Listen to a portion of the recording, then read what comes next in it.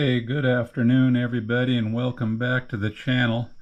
Wanted to do a quick update on the experiment we did with this ADCBATT 12.8 volt 100 amp hour lithium iron phosphate battery.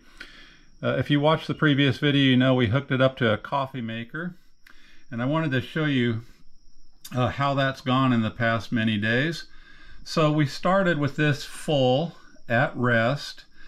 After taking it up to 100% charge, let it rest for a while, settled in between 13.6 and 13.7, which is a full battery, and then we started the test.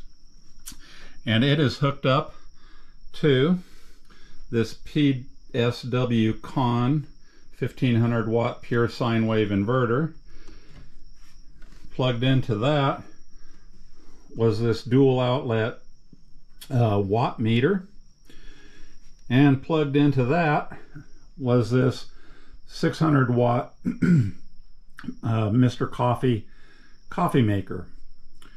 Now this thing actually ran closer to 700 watts as an average, about 660 most of the time, 668, right in that range pretty consistently.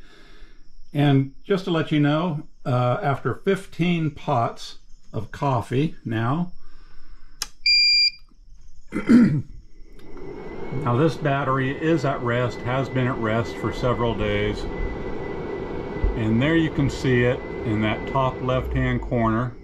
If I get squared up on it, sitting at 13 volts, which is about 30%, give or take, pretty close to 30%. I know that this is dead accurate. I put a multimeter on it. So 15 pots of coffee drawing that 660 watts, took a battery, 100 amp hour battery, down to 30%. So I just wanted to give a little update on that. It was kind of fun to run it over the past few days.